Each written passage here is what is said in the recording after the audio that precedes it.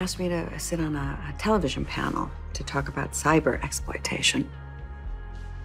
Yeah, be great exposure for the newspaper.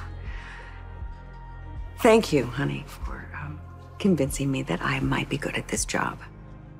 Congratulations, Alexis Davis. Oh my gosh. That cyber exploitation article is making you famous. Too bad you stole it from me.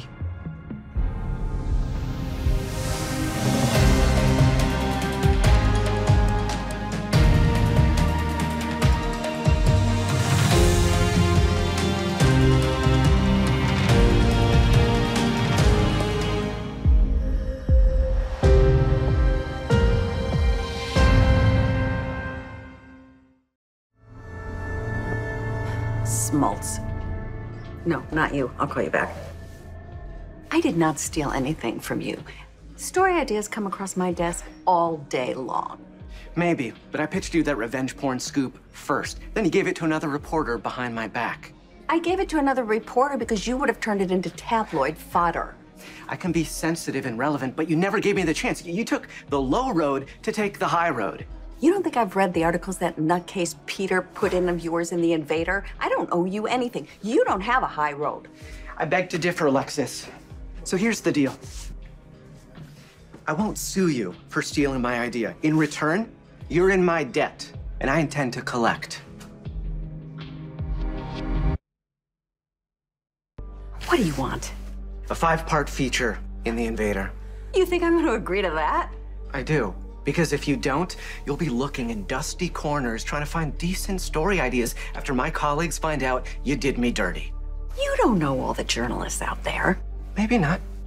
But I have a huge social media following. Even if I'm not liked, I'm known. You willing to take the chance that this will just go away? No. I'm not going to be bullied by you, Smoltz. Who's bullying? I'm a good writer with well-placed sources. You will not be compromising yourself by giving me a chance. Sorry. Thank you. Text me. Make an appointment. No. You can't blow me off that easily, Alexis. You liked my revenge porn story enough to steal it. You think I'm a one-hit wonder? Fine. I'll just take my next pitch to the competition and encourage my fellow journalists to do the same. Tell me when you come across your next story. No promises.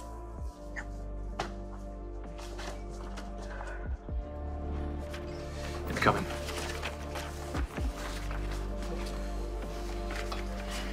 Not the face. Little assault and battery humor. Kidding aside, there are plenty of witnesses here if you do come after me again. So.